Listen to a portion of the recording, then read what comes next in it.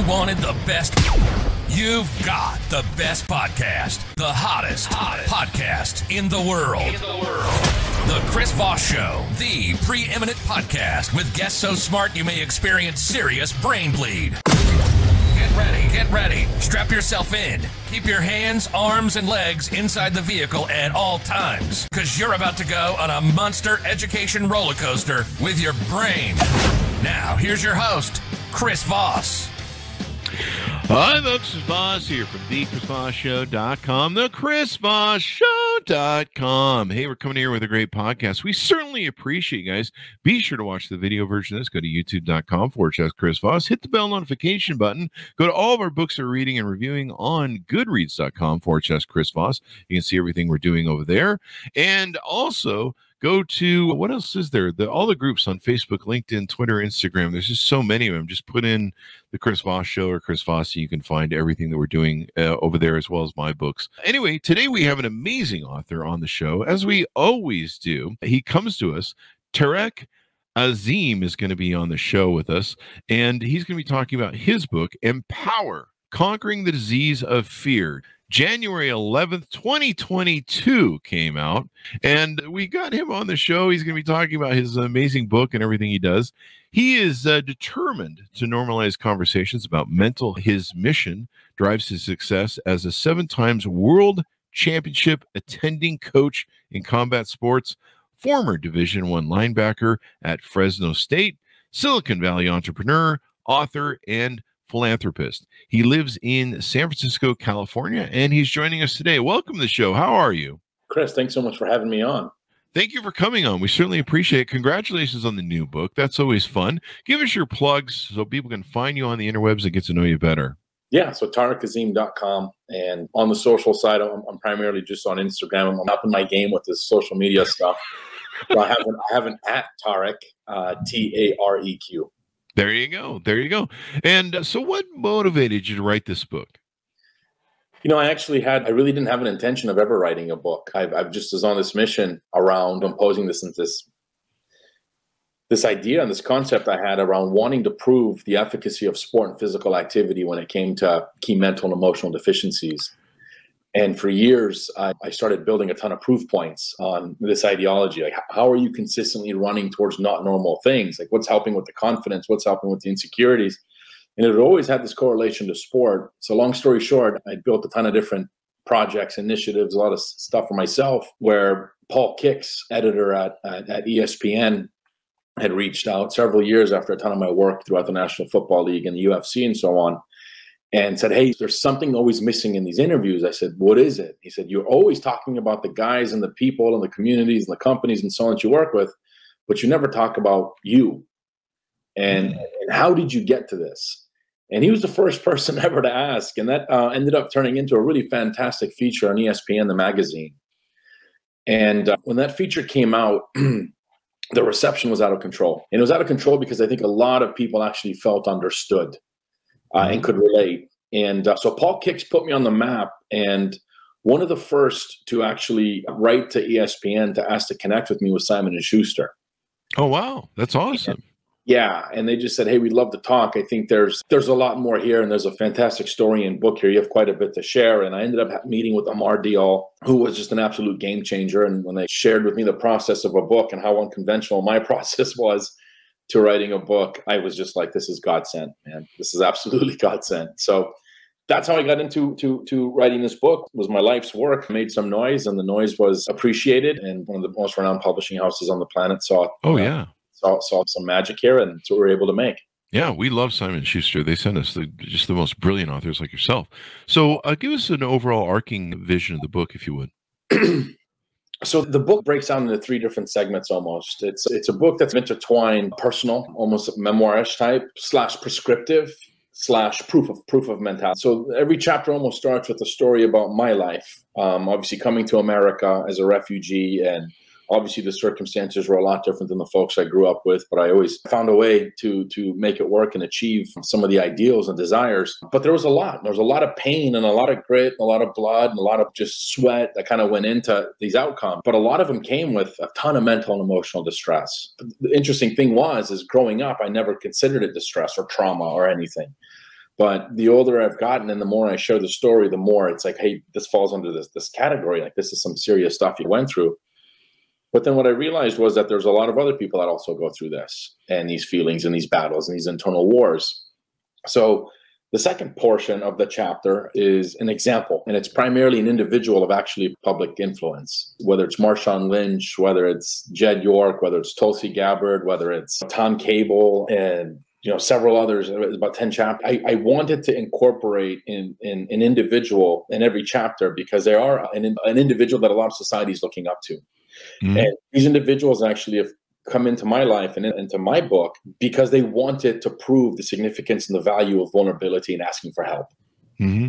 So if you've got a person like Marshawn Lynch or a Tulsi Gabbard or a Jed York or these types of individuals having no problem owning up to a deficiency that's preventing them from contentment, this is one of those first steps I take to helping normalize a conversation around mental health, is using these types of individuals in my storytelling to help lower the waterline that it's okay. Like, it's totally okay to have these deficiencies that are preventing you from being at your optimal state. And then the last part of the very subtle nudges on kind of things to think about when you're going through a process. Mm-hmm. So it's a prescriptive memoir almost. And you've worked with some NFL greats. Marshawn Lynch, beast mode. What an amazing player he is. And I think he joined the Raiders in the last year or two of his playing in the NFL, didn't he? He sure did. Yeah. Yeah. I'm a big Raiders fan, but it's a painful journey.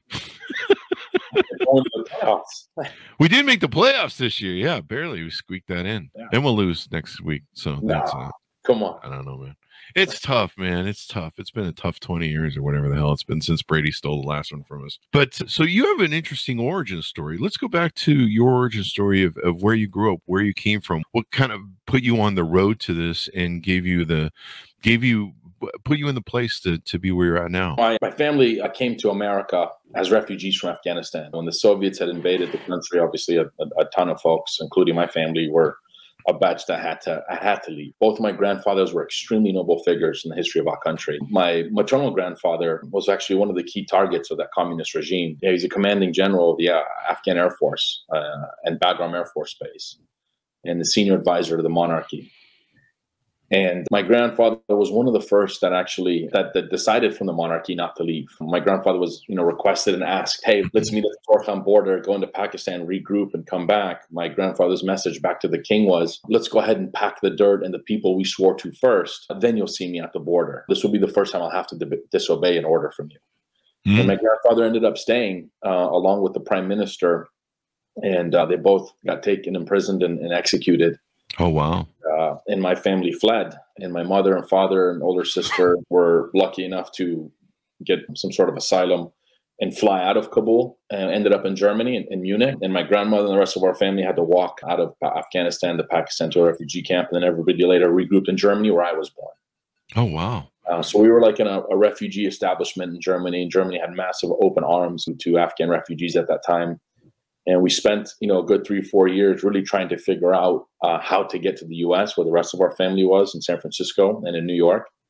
And we chose to come to the San Francisco side of the family. And it took some time, but I was 2 years old when we came to the U.S.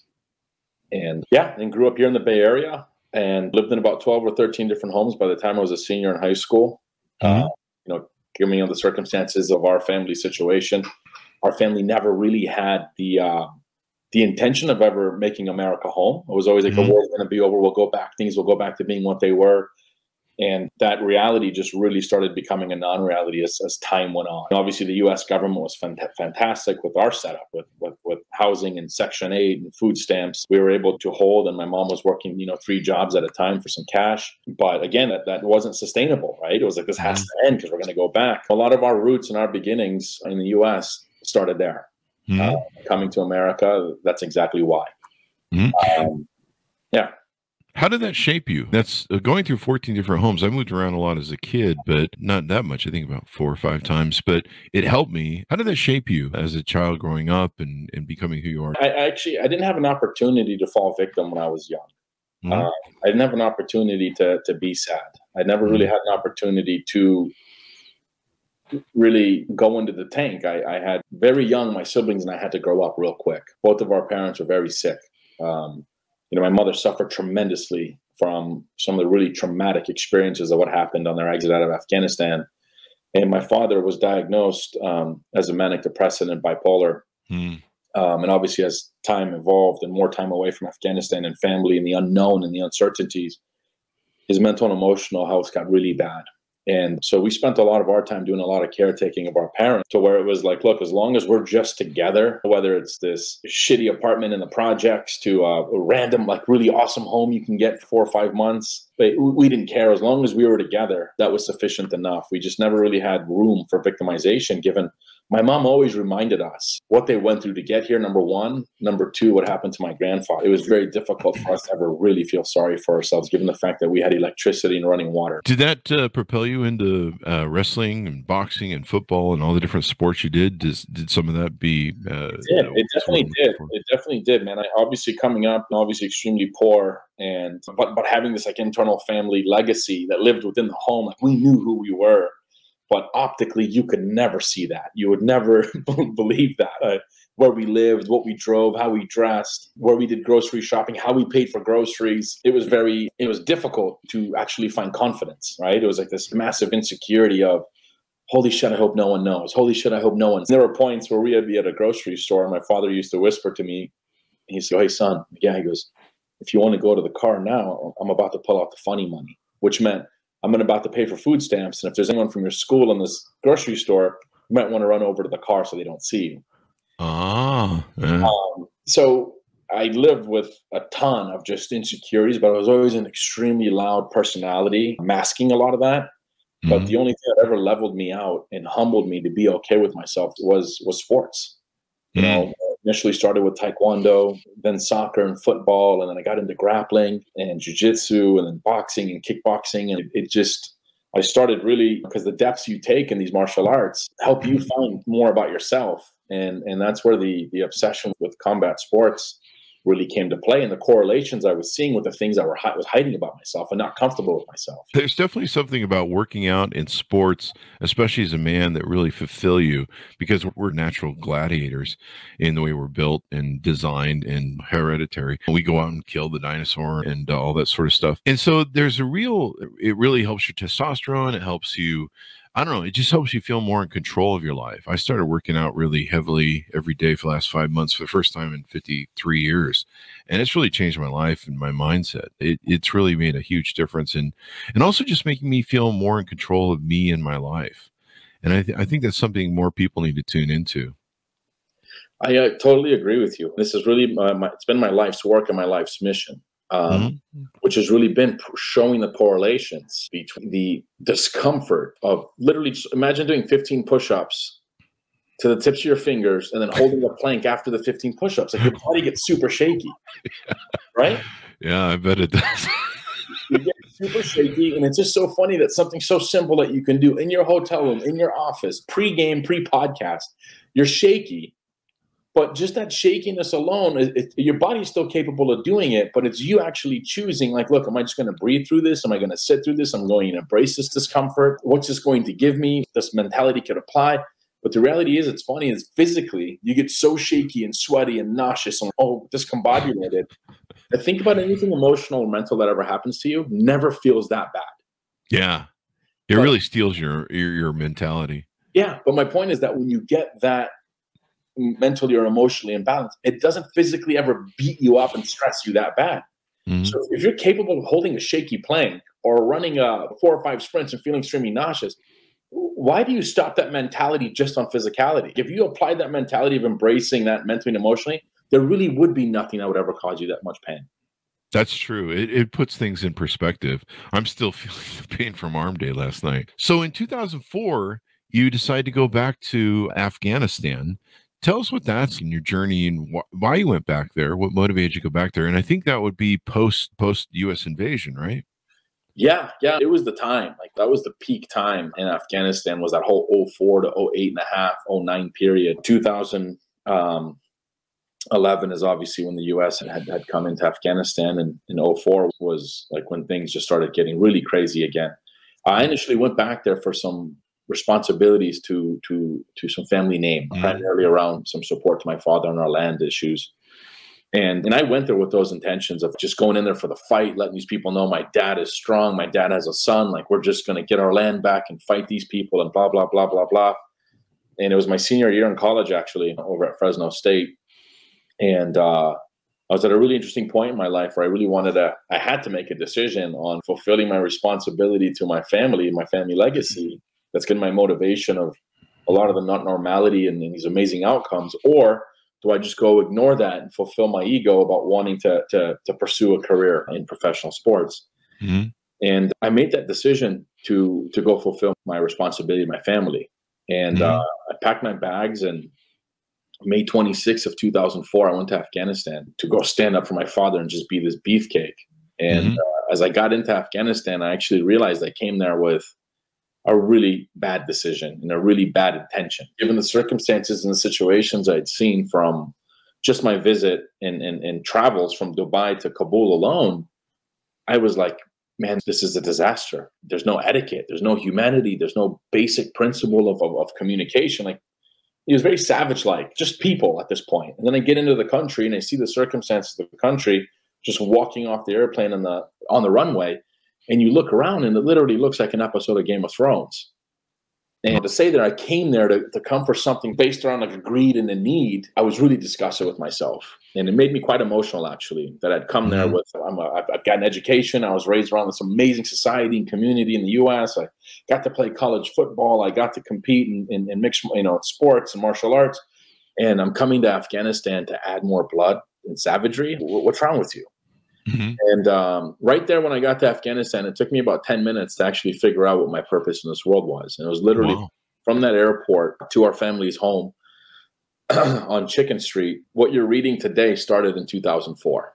Wow. The entire Empower concept and philosophy of I'm going to utilize sport and physical activity to reconcile peace within individuals and communities began right on that drive when I realized this is why I was brought to Afghanistan. And this is why I got the experience and understand what I understand around sport and physical activity. And my first, I would call it, case study began with youth initiatives I started immediately in that country with just neighborhood soccer programs. Yeah. And you found there were countless children living in the street, waiting for inevitable recruitment into terrorist networks and anti-peace militias. And this is where you find your purpose. Yeah. Look, it was and still is. It's a very active and easy community to manipulate, which is the kids and the youth, because there's nothing else to look up to or look up for or look to. There's not commercials there about academic institutions or college sports or art or music, or there's nothing out there being marketed other than you either will be extremely poor and live in poverty, or you come join these horrible militias and get paid a couple grand every time you go shoot the Scud missile at this convoy. So for these kids, it was like, okay, that's what I have to become because that's how I'm going to feed my family. Wow. So these kids were foaming, and they still do, honestly. When you give them any sort of time or directional alternatives, options, these kids foam at the mouth for just a chance to know something else exists. Yeah.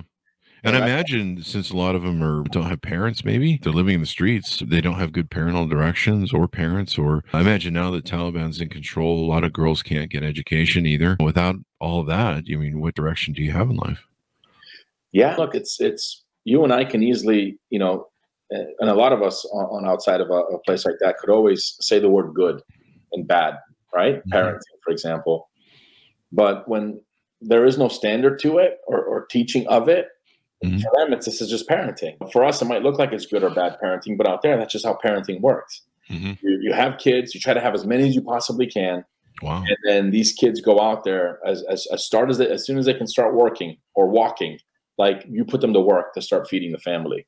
Wow. And that's a very new thing. Afghanistan wasn't like this pre-79. Afghanistan's gone backwards about 200 or 300 years in the last 30 years, ever since obviously in 79 when the government froze and religion froze and academics froze and economics froze.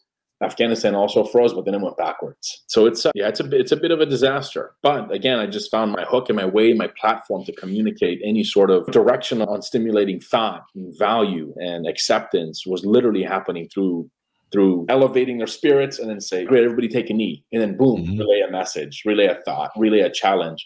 And just really starting to educate like humanity and basic human etiquette and tendencies to these young kids and incentivizing them by their soccer practice again tomorrow if you answer this question, right? Yeah. or, hey, we're going to ice cream at the park on Friday if you guys come 10 times in a row. Mm-hmm. And it was interesting, man. It really showed the appetite that these kids had, and then people of Afghanistan had, to actually see alternatives to what's currently available to and for their peace. Yeah. And then you start the Afghan Women's Boxing Federation. Yeah. So the soccer program actually is what helped stimulate that. It showed me that there was reception of women's activity in sport. Mm-hmm. But I do believe the soccer program actually missed its opportunity to market the efficacy sport was having on the identity of Afghanistan. So much of the soccer program and the standouts of the women's soccer program were primarily being used for all these publicity stunts to push narratives around independent films or nonprofit organizations and so on. But no one was using that program to be like, no, this isn't about that. This is something much bigger. But I realized soccer wasn't big enough for that. Why? Afghanistan being the most male-dominated activity known to mankind, one of the most male-dominated societies of all time, I thought, like, look, boxing is the most male-dominated activity of all time.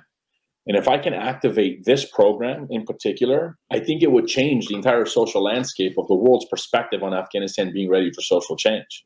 Mm-hmm. So I was just thinking about, what is it I can do that's non-political, but can make the biggest political noise?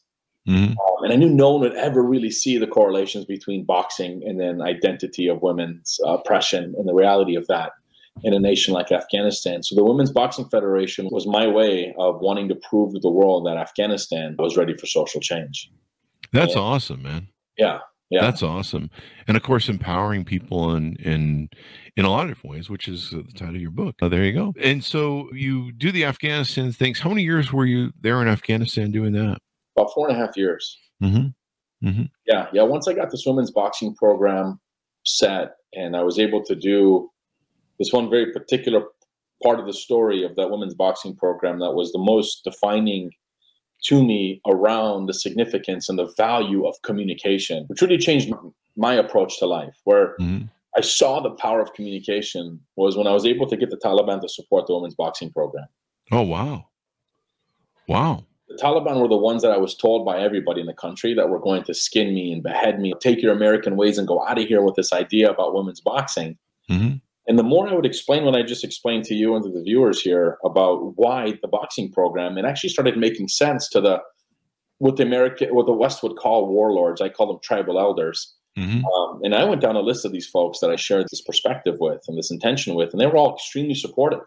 Surprisingly to everybody else, but not to me, because I knew the intention was so powerful that you'd have to be an idiot to not be like, okay, good, I got to be behind this. And as that kind of went on, the last one I connected with was actually Ahmad Mohammed Mutawakkil, who was the chief spokesperson and foreign minister of the Taliban regime. Mm-hmm. And he was the last meeting I had that I really just needed that stamp of approval in order to get this program to actually be registered as a federation under the National Olympic Committee. Oh, wow. And we ended up spending some good time together and had a really good, thorough conversation. And I was extremely surprised, not with his reception. I knew it would take me time, but I didn't know I'd get it as fast as to where he was extremely supportive about this and had relayed to him. I said I would relay this message to know that none of us will ever get in the way of this program. This is a very symbolic movement. Our women need this, our country needs this, and the world needs this. That is awesome, man. That is awesome. I actually recorded that. He let me video our conversation. Mm-hmm. So it was when I got that, and then I was able to relay that message to the National Olympic Committee and to the community, primarily to the small batch of girls that actually stepped up to be a part of this movement with me. The relief and the excitement was one of the best ever. And at that point, I said, good, my job here in Afghanistan is done. And got the federation activated, got the federation, started the club, built the facility inside of the Olympic Stadium where they used to actually have their public executions, just as a statement. Wow, that's a definite flip. Yeah. And after that, I just was like, great. Like, now I know what it takes to help folks understand potential. Mm-hmm. And that boot camp in Afghanistan really put me on path to do what I had done since, and it led to this amazing opportunity with Simon & Schuster in this book. That's awesome, man. That's proof positive of your techniques and work, and on top of everything you've done with NFL players. You talk about the science and case studies around the efficacy of sport and physical activity to help mitigate threats of mental and emotional health disorders. Tell us what that means to you and what that's about. So internally, I run this process called the game plan. Mm-hmm. And every single group, firm, agency, company, or individual that wants to become a client or a teammate, they have to go through this onboarding process called the game. I call it a game plan because if I called it what it really was, people wouldn't show up. And because it's me and everything I've been involved with physically, they think when you say game plan, they think it's like a physical game plan, right? Like weight training and nutrition and so on. And the game plan is actually just a very honest conversation. Mm-hmm. And the whole intention of my game plans are really trying to get down to the depth of how folks define what's preventing them from being at a state of contentment. Mm-hmm.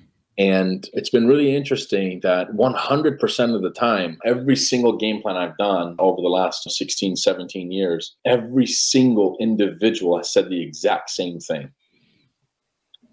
And it's been the fear, it's the judgment, it's the uncertainty, it's the things we don't know. And then I ask, what is the ultimate unknown? And what's the worst thing that could happen? What do you think everybody says? They die. Thank you. And Chris, when they say when folks say death, for me, my confidence just goes poof because I'm like, great, this is perfect. And they go, why are you celebrating that? I said, because now I know I have a place in your life. And they say, how so? I said, death isn't an unknown. Death is actually the only guarantee. You know, death is the only thing that's happening for sure. That and taxes. Right? That depends on what country you're in. And what happens with these game plans is I actually start to frame their entire development and their entire perspective and mentality and narratives around the consciousness of death. Wow. And they ask me, why are you so obsessed with death? And I'm like, because it's the only real thing that's happening. And if you think about it, right, everything you do in this world, those are the uncertainties, those are the unknowns, but you tackle it with confidence. Yeah. But the only thing that's 100% certain, you're doing everything in your life to avoid even thinking about it. Yeah. And we've had this whole hashtag we've had for years, which we've always been called the not normal versus the normal. Uh-huh. And what really separates the normal from the not normal mentality is what we prepare for. Huh. And my stable and I, and I'm hoping the readers of this book really start being able to shift into this not normal category of individuals that actually prepare for and making their entire existence around preparation for that moment, that last moment. And what is it about that last moment that's so important is when I ask, again, in these game plans, what is it that you take to your grave when you die? What do you think everybody says? What would you say? I would say it's going to be the things that were important to you, probably emotionally, your memories.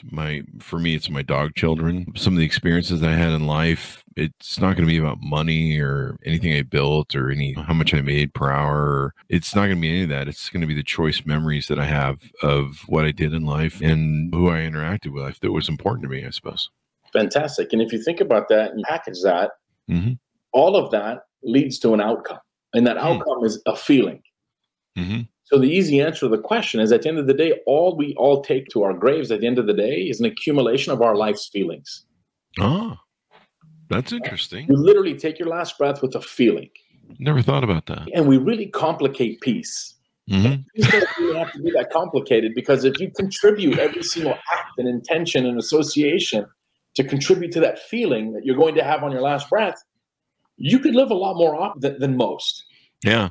Yeah? You'll stop procrastinating. You'll be more forgiving. You'll actually love yourself. You'll love more. And I think the mentality alone just humbles tremendously the human. And I think the more humble we become and the more conscious we become of these things, we actually act on what we also try to avoid, which is nerves.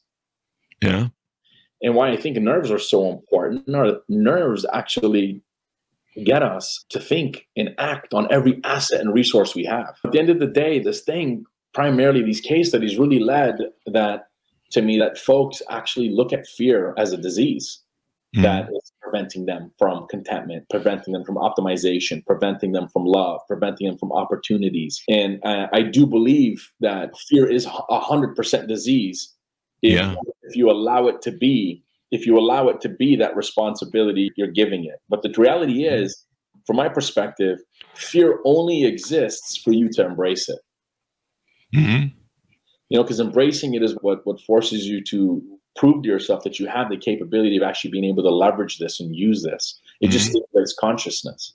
Yeah. So what we've been doing over the last 16 years with these game plans and these case studies, which are these game plans are what we refer to is taking this and applying this mentality. Obviously, I did it as a community in Afghanistan and youth, and then tribal elders, and then when I came to the U.S., it was primarily building my brand a bit around this philosophy through my teammates, through Jake Shields and all of his success as an MMA legend.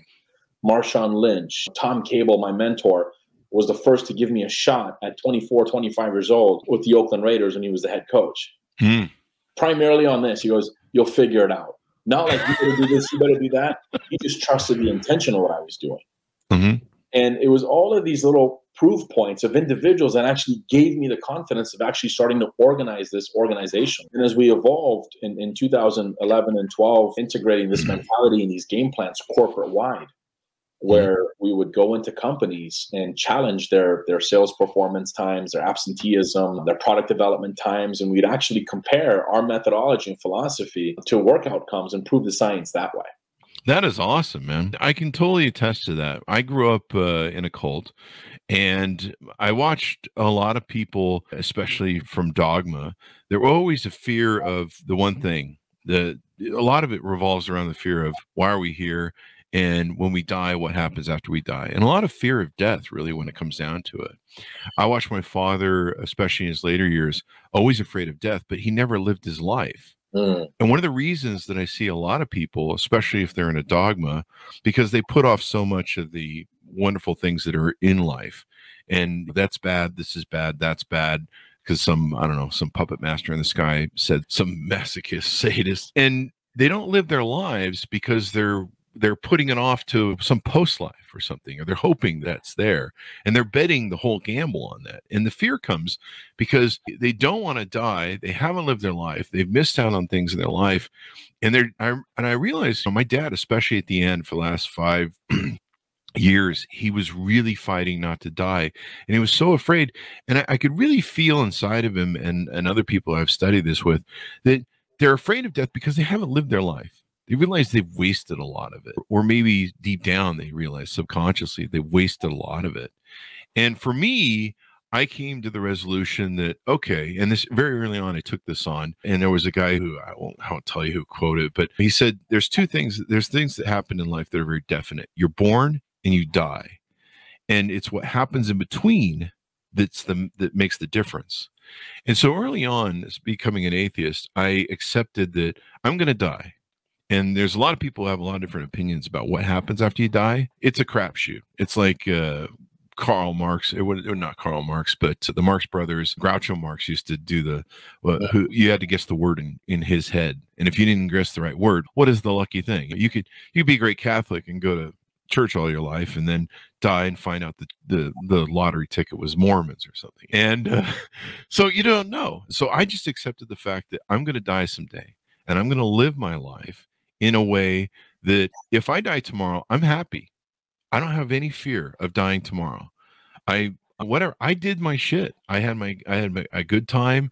I lived my life my way. I didn't live it society's way. So I really agree with you on this concept of looking death in the face and not fearing it, and then living your life without that. What else really helps is knowing that the person sitting across from you, whether it be on that boardroom or in the cage or the ring or the football field, and you have this type of mental edge of being able to embrace what they're terrified of, also helps tremendously. And where I go with that is that at the end of the day, we can't fear death. Yeah.